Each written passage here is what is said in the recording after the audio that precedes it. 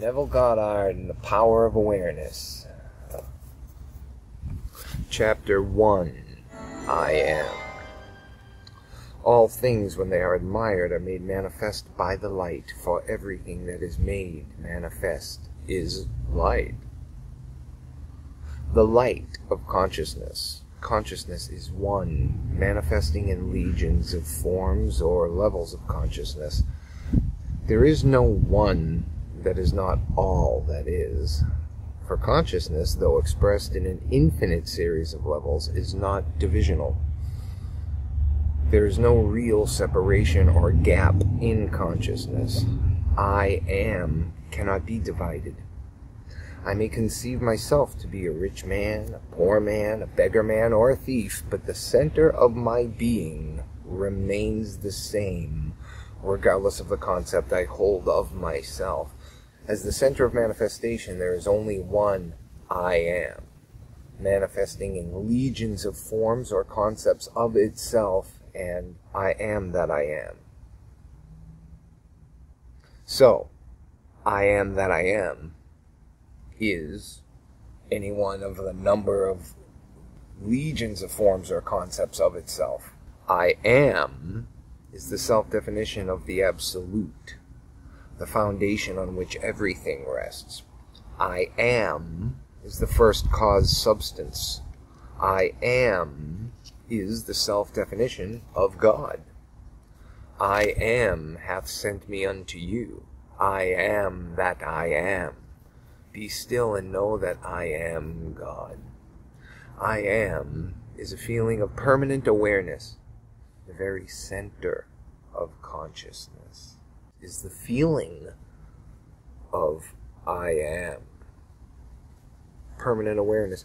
I may forget who I am, where I am, what I am, but I cannot forget that I am. I am is that which, amid unnumbered forms, is ever the same. This great discovery of cause reveals that, good or bad, man is actually the arbiter of his own fate, and that it is his concept of himself that determines the world in which he lives.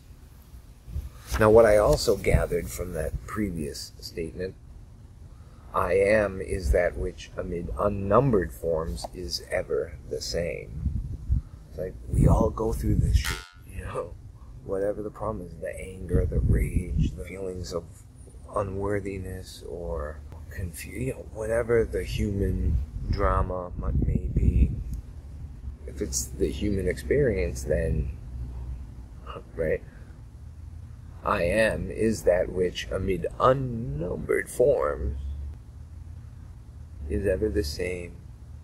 This great discovery of cause reveals that, good or bad, man is actually the arbiter of his own fate, and that it is his concept of himself that determines the world in which he lives. In other words, if you are experiencing ill health, knowing the truth about cause, you cannot attribute the illness to anything other than to the particular arrangement of the basic cause substance. An arrangement which is defined by your concept of, I am unwell. This is why you are told, let the weak man say, I am strong. Joel 3:10. For by his assumption, the cause substance, I am, is rearranged and must therefore manifest that which its rearrangement affirms. This principle governs every aspect of your life, be it social, financial, intellectual, or spiritual. I am is that reality to which, whatever happens, we must turn for an explanation of the phenomena of life. It is I am's concept of itself that determines the form and scenery of its existence. Everything depends upon its attitude towards itself. That which it will not affirm as true of itself cannot awaken in this world.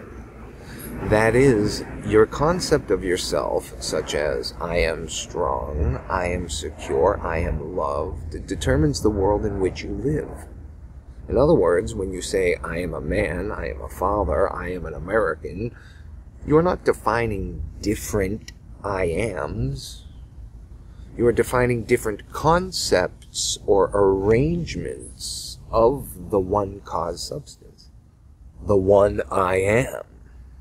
Even the phenomena of nature, if the tree were articulate, it would say, I am a tree, an apple tree, a fruitful tree.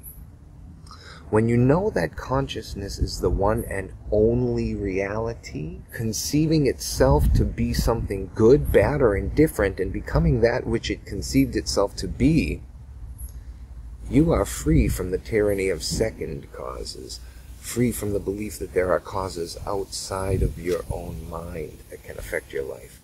In the state of consciousness of the individual is found the explanation of the phenomena of life. If man's concept of himself were different, everything in his world would be different. His concept of himself being what it is, everything in his world must be as it is. Thus, it is abundantly clear that there is only one I am, and you are that I am. And while I am is infinite, you, by your concept of yourself, are displaying only a limited aspect of the infinite I am, right? Build thee more stately mansions, O my soul, as the swift seasons roll. Leave thy low vaulted past, let each new temple nobler than the last shut thee from heaven with a dome more vast, till thou at length art free, leaving thine outgrown shell of life's unresting sea.